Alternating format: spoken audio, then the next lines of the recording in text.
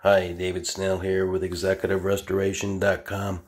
Another tip for the day is when you get through staining something, like I just stained a bird feeder here with my first coat of stain.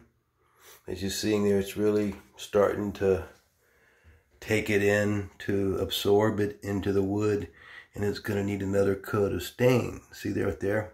This was the bird feeder that had mold all over it. Okay, so I washed it, I disinfected it, I got rid of stains on there.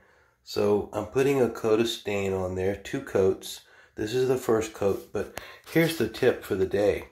Instead of washing your paintbrush out, all you got to do is put it in a bag. I like using a Ziploc bag. And then you've got a rubber here, a rubber band. So what you do is you just wrap the rubber band around it like that, and you tie it off, okay? So this way you won't have to clean your paintbrush out, because I'm going to let it wait probably about a day for this stain to work into the wood. Then I'm going to give it another coat in about 2 days. Hi, this is David Snell. Hope you enjoyed this tip. If you did, just subscribe to the channel and give me the thumbs up on this.